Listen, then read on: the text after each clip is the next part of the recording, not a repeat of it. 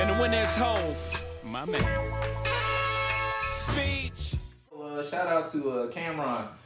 His 20th anniversary of Come Home With Me. So yeah, that was like a really important album in hip hop, and like there are songs on there that are some of like my favorite songs ever. And like I always say, if I was a part of one early 2000s rap crew, I would choose Dipset just because I like the swag the niggas had. They just seem like some of the coolest niggas to me. It's that Harlem shit, I think. I'd have been G-Unit personally. See, yeah, G-Unit cool too. I fuck with G-Unit, but it was like Dipset had like the fucking leather jackets and the throwback jerseys. It was swagged out. Drills had the bandana on. It was swagged out. Remember I was wearing my bandana like that for a minute. I was trying it. It didn't work out. But anyway. What was your favorite song on the album? When did you get it? In 2002. Do you remember what the Oh, story was? yeah. It was called Sam Goody These Nuts, nigga. Alright, so, So you didn't have the album as a kid, so you're a poser, huh? What's wrong with this? He trying to check you, bro. He called his fucking name on the Dipset members. He did. Me and him gonna step outside. Even the affiliate. Who that fourth dude? Hell Rel. Oh, bro, Freaky Zeke. If you can name Freaky Zeke, you a real fan. Nah, you know Hell Rel and J.R. Ryder. Bro, alright, fine. You might as well know who the dude that died. Not that. No, it wasn't Dipset though. It was like the dude from New York. I forgot his name. Somebody. Wait, like, J.R. his last name had Bands or Star in it. I can't.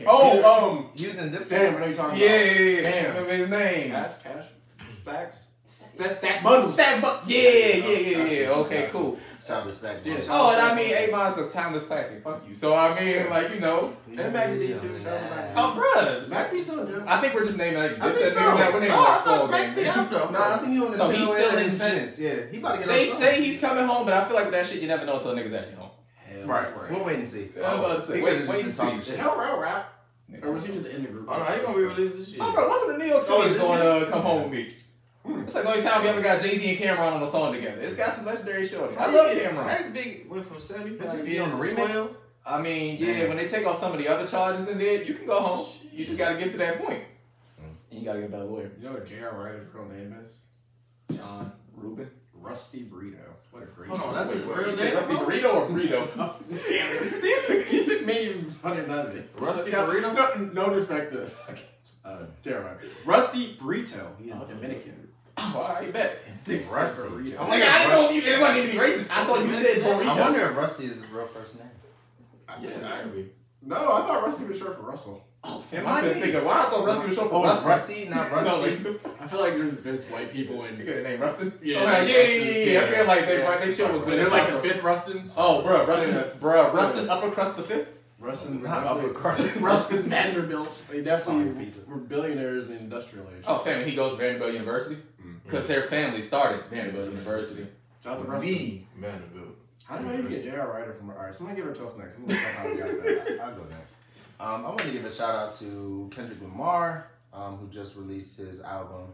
Why am I blanking? What the Mr. Morale and Big Mr. Steppers. Morale and the Big Steppers, baby. Like just Big step. the reason for my shout out. There's a lot of reasons to shout out K. Dot. But one of the most biggest reasons is like I just respect his creative process. Like one thing about his projects, like and this might just be me in my opinion, but like it always takes me a few listens to kind of get where he's coming from or to really even gauge what the album is saying. Like I always compare one analogy I give is like Kendrick Lamar comes out like rapid fire, like machine gun style, and then when you look at what he's shooting at, this nigga literally just painted a whole portrait of what he's trying to say.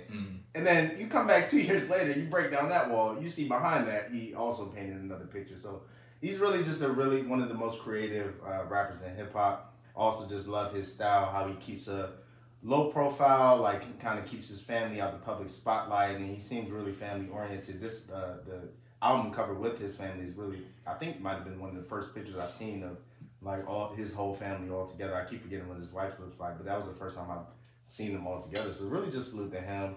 Like I always say, if I was famous in on any level, I would kind of strive for that, where you can come out of hiding, so to speak, and then just like come out on top every single time. So really just salute to him. Shout out to Lil Enoch.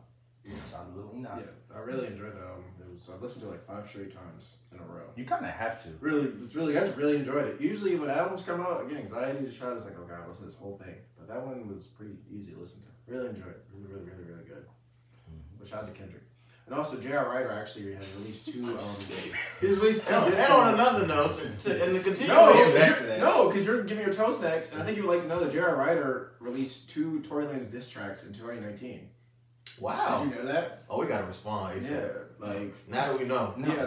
One called Headshot and one called Run Tory Run. What did they? I have no idea what the beef is What about. they released on like LimeWire or some shit? Run Tory Run. He put that shit on that piff. Run Tory Run is a picture of Tory Lanez in one of the red coats from the Revolutionary War. They were called the Tories. That shit was. What is it called? Run Tory Run? Yes. Huh. Okay. He tried it. I have no idea what the beef is Now I'm about. But we about to make a track called Paul Revere. Yeah. British is coming. We gonna fuck you up.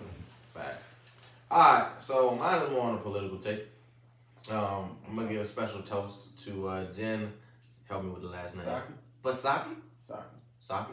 Yeah. The P probably sounds. The P is Just say Saki. It's like song. I'm not a big, what I want to say, political guy as I used to be, but when I always watched any type of briefing, if I was watching news or watching CNN, the way that she like holds herself when it comes to not taking anything, you know, people always trying to throw shots at Biden. Tell people who she is.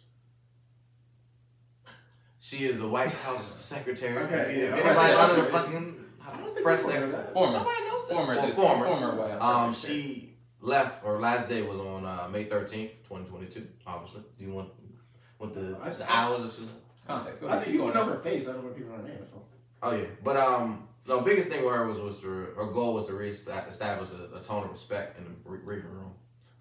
Prior to her administration or her run as a press secretary, there's always been some type of controversy or back and forth between reporters and news reporters and the briefing room. Mm-hmm. She strived for more transparency.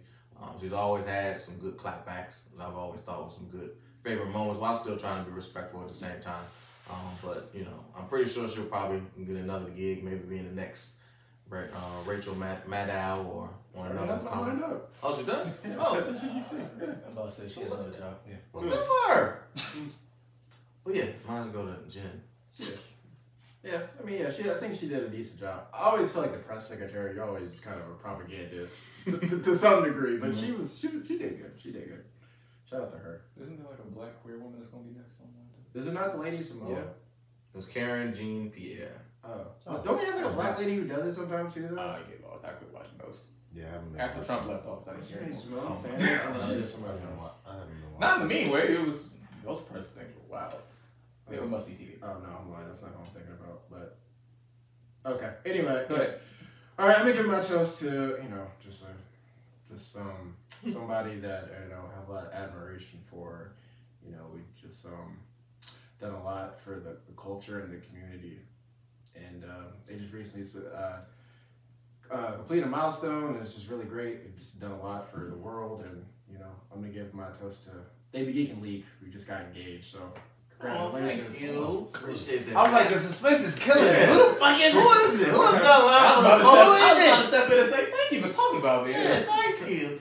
Congratulations. Thank you, guys. Salute. All I heard was the sound of him puckering and kissing Lee's edges. That's all I heard. I had the headphones. I heard it. I was trying to not tip my hand about where I was going. Yeah, I was like, where is this going? I was saying, who is this culture? Is it Max B? Malik's face in our IG post. God damn. Put him right next to Jen Psaki. Right next to him. You gotta give me a photo with, I got my arm out. Yeah. Can we do stuff with a Photoshop? Yeah. Sure. But yeah, congratulations, Blake. It's a great milestone. Good job. Yeah, man. Big milestone, man. Yeah, yeah. Big mountains, yes. Yeah. Going for the whole round of of applause. ginger beer in them. All right, yeah. Big man team. Do you have any words? Big mountain. Words. Man, I couldn't really find them last week, but now that I have, it was an amazing experience. To be able to get on one knee, to ask the love of my life to marry me, to be engaged to me, to be my fiance. I was trying to. A lot of people gave me a lot of advice. But I blacked out. I don't even know what I said, but I know it was more so in with. It was perfect. Marry me, you know what I mean, and it was great. You know what I mean. That's all you need to say. I was able to have her family there. We were able to have our family there. It was a great time. It was a surprise too, which is always adds a little spice to it. So it was great. Congratulations. Good for you, man. Great for you. Thank you guys. Appreciate y'all. Damn, that's smooth.